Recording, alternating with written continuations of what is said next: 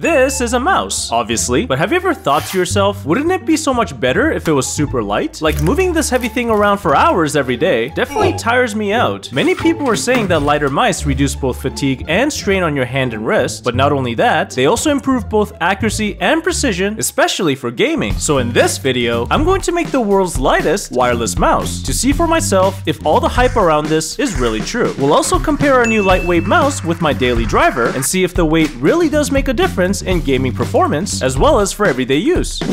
It seems like lightweight gaming mouse has been trending a lot, and one of the main faces behind this trend is Optimum. He built his mouse targeting ergonomics so that your hand and wrist don't tire out after a long session of getting spanked on Valorant.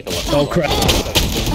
Oh my god, that was the worst. He was able to reduce his wireless mouse weight to only 25 grams, and just to give you some reference, that's approximately the weight of 2 AAA batteries, or the weight of my glasses, or Nibble's brain. Now that was last year, but if we go back even further to 3 years ago, Marcin Plaza built a mouse that only weighs 17 grams, which is quite amazing. But unfortunately, it's not wireless, and you guys know how I feel about wired devices from my previous videos. No.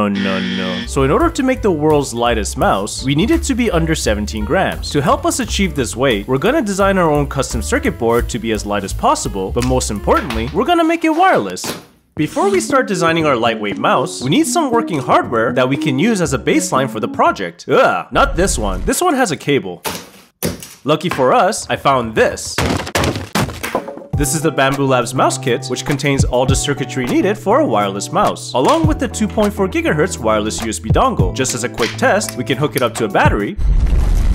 Damn it, they're too thick to fit in. I never had this issue before. Turn it on, connect the wireless USB dongle, and it's not working. Forgot to place the LED lens for the sensor.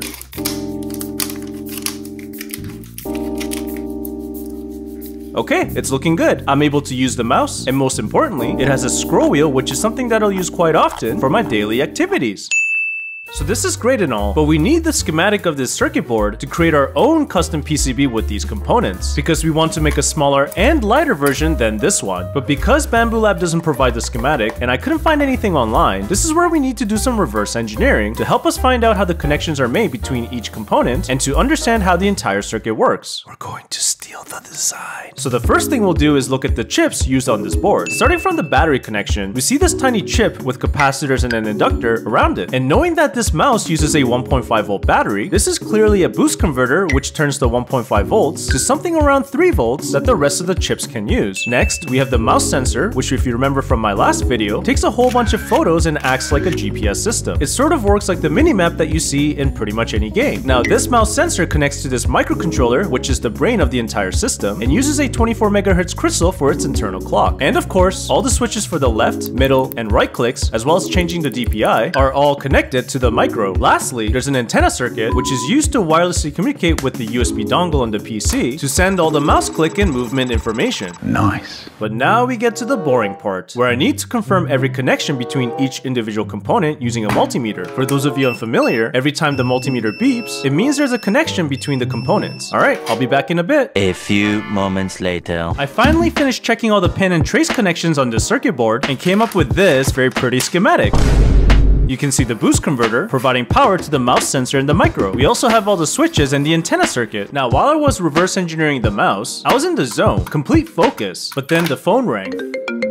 Hello? No, I don't need cleaning services. No, I don't have computer viruses. What? You have photos of my cats naked? How much you want for them? Now that's what used to happen, where I would get constant spam calls and random texts. They're huge distractions, almost as bad as hearing that dreaded Teams notification. Thankfully, our sponsor Incogni has a solution. Incogni takes a proactive approach of removing your personal info from data brokers. And data brokers are bad news. They buy, sell, and trade your personal info without you knowing. On my first day of using Incogni, I checked their dashboard, which by the way is super easy to use, and they removed my contact info from multiple companies, and the removal request constantly happens in the background. Now with the rise of AI and deepfake voices, these distractions can also turn dangerous and costly, so go to incogni.com/justkim and use code JustKim to get an exclusive offer of 60% off. That's incogni.com/justkim and use code JustKim, or click the link below to take your personal data off the market. Now the last step for our reverse engineering project is to verify and confirm the schematic. We can do that by building a whole new wireless mouse reusing these components and reconnecting them on these protoboards. And of course, we'll be using this beautiful schematic to guide us through it. So the first step is to take off all the components from this PCB for prototyping. Come on, get off, you stupid thing. To save us some time, let's use Video Magic to desolder them. And now I'll attach them to our protoboards for testing. With the assembly complete, we now have our wireless mouse prototype. Look, this prototype ain't the prettiest in the world, but hey, at least it works. Kill me! I'm in constant pain! Now, using our verified schematic, I was able to make this with some important changes from the previous PCB. First, I replaced the alkaline batteries with a rechargeable one, but this meant I needed a new chip to handle power management, along with a USB connector for recharging the battery. And yes, the connector is USB-C and not micro USB. You guys gave me so much hate for using micro USB on my tiny keyboard. The rest of the circuit is pretty much the same, where you can see the mouse sensor and the micro. There are also buttons for the left, middle, and right click, as well as for changing the DPI. And I've kept the same scroll wheel because that's super important for research. And if we compare the sizes, the original PCB is 73mm by 46mm, and the new one is 45mm by 42mm. Much smaller than the previous PCB, with a lot more holes too. Now I know I've previously used Video Magic to get things done, but for our new circuit board, our friends over at PCBWay manufactured the PCBs for us and did a fantastic job. Thanks PCBWay. Now that we have our new circuit boards, it's time to place these components onto the PCBs. Let's get soldering.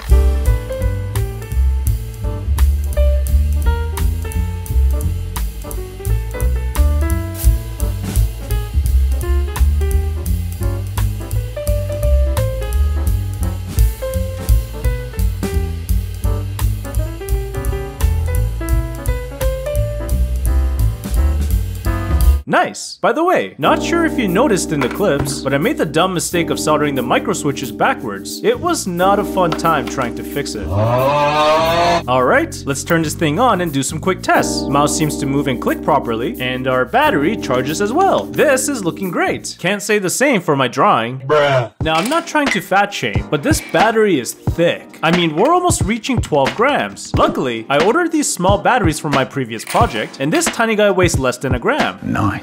I think the choice is clear.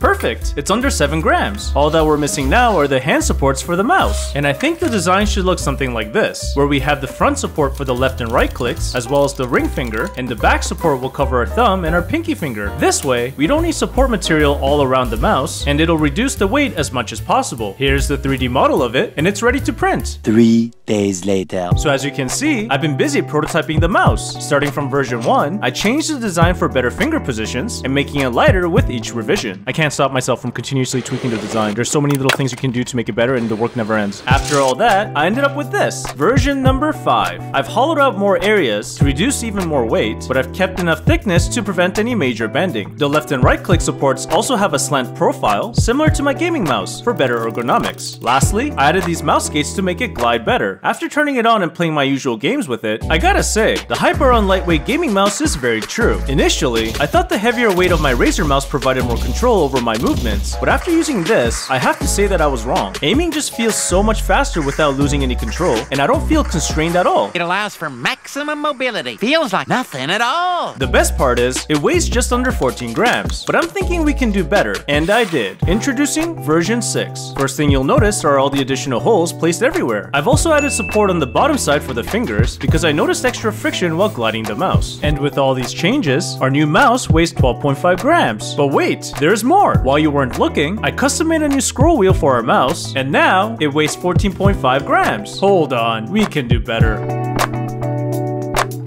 Aw yeah, that's what I'm talking about. Nice. Alright, enough talk. Let's test out some games. First up is Helldivers 2, and it took some time to get used to the new lightweight mouse. That total time was less than an hour, because this mouse is amazing. Even though the mouse is missing support for the mid portion of the hand, it still feels very comfortable aiming with this thing, and I can see myself using it for hours. The only downside is that the small battery pack is around 40 mAh, which means it'll last 2 to 3 hours of continuous use before you have to recharge it. Bruh. After spreading management Spanish democracy throughout the galaxy, I decided to hop on Valorant, and as you may know, it's a game that heavily focuses on aiming. I put on the hardest settings, and after practicing on it for some time, I was able to get a score of 16, which is similar to what I normally get on my Razer mouse. But the major difference between these two is that aiming with the lightweight mouse just feels so effortless. This right here is my favorite thing. I also tried other first-person games and didn't run into any issues, and their new scroll wheel was definitely helpful. The last game I tried was my favorite city building game, Frostpunk. Now, I did run into a minor issue where whenever I took my right hand off to type in the game, I had a hard time finding the mouse. Definitely a problem for those of you who talk all the time in Dota or League, but in any case, the lightweight mouse gets a thumbs up for gaming.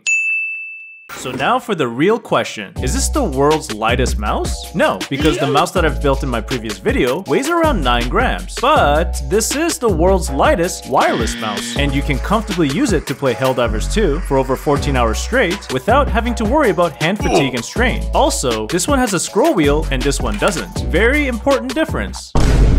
So I'm calling this project a success, but I do want to make an upgraded version in a future video. One upgrade I'm thinking of is using this tiny NR52 microcontroller instead of using this mystery chip. You may have seen bigger versions of this chip on mid to high-end gaming mice like the G703 and Death Adders, and I've used them in my past videos, like for this tiny mechanical keyboard and RC car projects. There are other upgrades I have in mind, like making the circuit board even smaller, upgrading the mouse sensor to a gaming tier version with 1000Hz refresh rate, and of course, adding RGB LEDs.